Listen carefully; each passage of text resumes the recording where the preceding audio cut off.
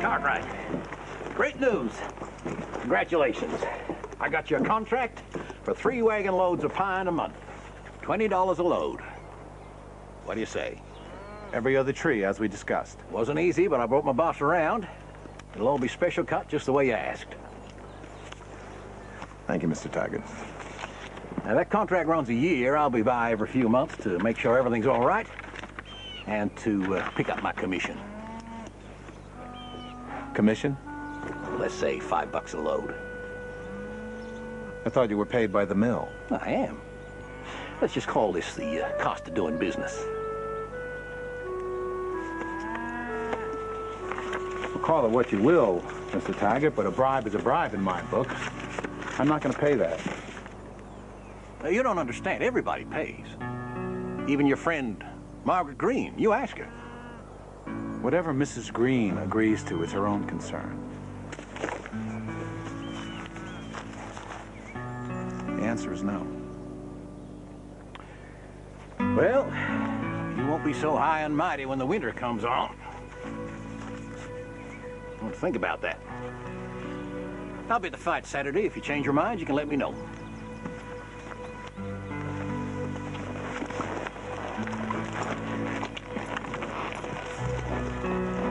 I'm standing with Ben. He won't pay you off, and neither will I. And I'm going to send a letter to the editor of the Alta California, Pa. As well as a copy to your employer in Hangtown, Mr. Taggart. Miss Green, Mr. Cartwright. There's been some sort of misunderstanding. Hello, well, that's the second track we've played off Paul Costa's CD, the CD that features some of Australia's finest country musos, members of The Flood, Casey Chambers Backing Band, and the Feral Swing Cats, which bookends nicely with the fact that we're closing the show tonight with another member of the Feral Swing Cats. Well, when you get the chance to interview Australia's oldest country artist, you'd be crazy to pass it up, even if the show is called New Country. Smokey Dawson was in town promoting his latest release. 92 years old, sharp as a tack. Dave Dawson caught up with him, and it was such a great interview that we're spreading it out over the show tonight. Yeah. We'll then be able to tell the story about the hat. Yeah, about the hat, yeah. Not making up excuses. You are making up I excuses. would have thought you'd have more consideration for your mother. Go to the damn match, Dad. You can't just stay here. Look, just shut your mouth. I don't need my bloody son telling me what to do. Jake, wait in the car. Jake, you stay there. For Christ's sakes, Dad, it's his grand final. Get off your ass and give him some support. What if the hospital rings? You can take my damn mobile. I'm not leaving the house. Jake.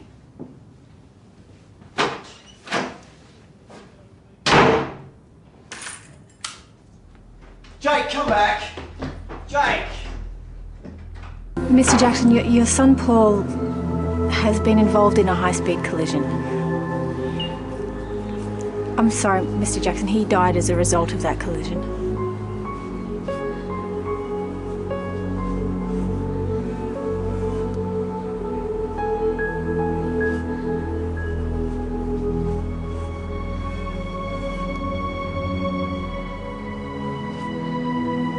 Dad, when are you gonna tell Mum?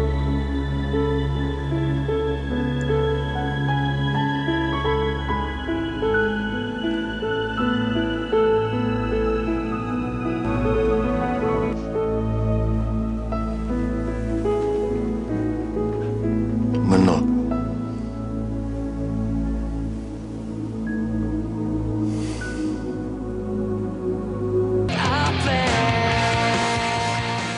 Forgotten. Do they even know that we're together? Of course.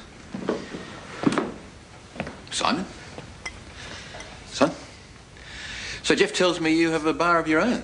That's right. Is it a gay bar? Or can anyone drink there? So, you just sell football Guernseys? There's no other sporting equipment? Fill the niche, Simon. Identify your market, give them something they can't get anywhere else. That's the same philosophy I use at the bar. I always wanted Jeff to take over the shop. He used to be a nuggety little rover in his day, you know. You played football? Sure. Natural talent to burn. Absolutely no self-discipline. Hi, my name's Jim. Hi, Jim. And I've used imported trifluorulants. Oh, mate. Been there, mate. It's okay. If you think all farm chemicals are the same, you need help.